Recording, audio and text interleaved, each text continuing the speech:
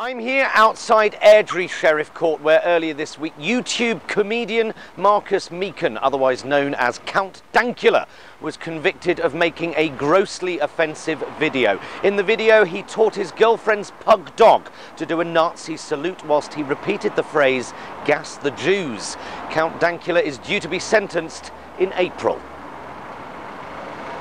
Right, Tim, I want to talk about this. Right, okay, so some people found this offensive. Understandable. Some people found it funny. The video got shared 3 million times on YouTube with lots of inane comments like lol underneath. Okay, so clearly some people found it funny. What's that tell you, Tim? It tells you that both offence and humour are subjective. Either way, it was a fucking joke, you cunts! And he might go to prison. Okay, he was convicted because the judge believed he was inciting racial hatred. It's a fucking pug dog. He was mocking Nazis. I'll tell you where else in history you'd be convicted of a crime for teaching your dog to mock Nazis. Nazi fucking Germany. You'd have had the fucking Gestapo kicking your fucking door in. The fucking EDL isn't watching the video of a Nazi pug dog going, yeah, that portrays us in a good light. Find me one neo-Nazi who is using that YouTube clip as a recruiting tool. It's a pug mimicking their glorious leader. So yes, it is offensive if you're a fucking Nazi. What if you mock something and some twat is offended and some uptight, humourless judge doesn't get the joke? And because the Scottish legal system is so backward, you might not even get a fucking jury. You're fucked! In that instance, this judge has basically said we are not allowed to make fun of Nazis in case it's misinterpreted.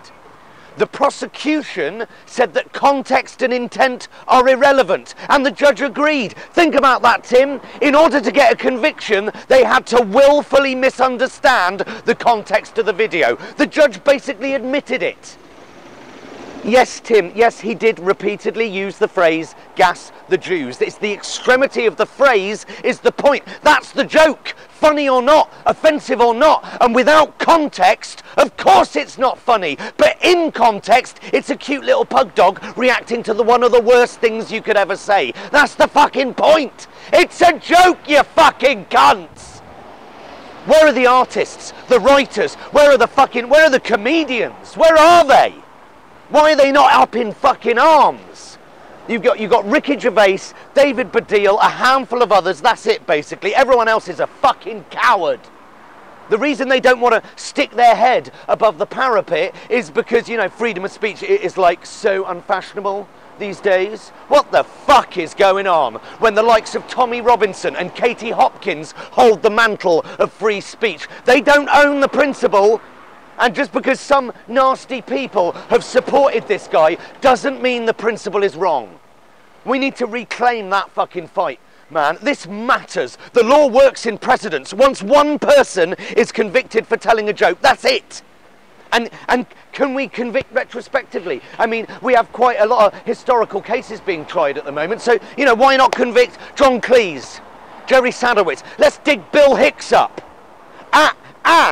And if the judge has ruled that context is irrelevant, then surely even me reporting that he used the phrase gas the Jews is anti-Semitic. If context is irrelevant, I am right now inciting racial hatred according to the Scottish courts just by reporting the case. In which case, fuck it. If I'm going down in style.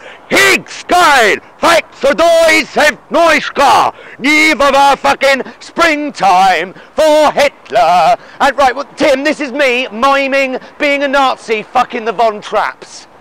Fucking grow up, you stupid, authoritarian, humorless, tyrannical cunts. I am outside Airdrie Sheriff Court, where earlier this week YouTube comedian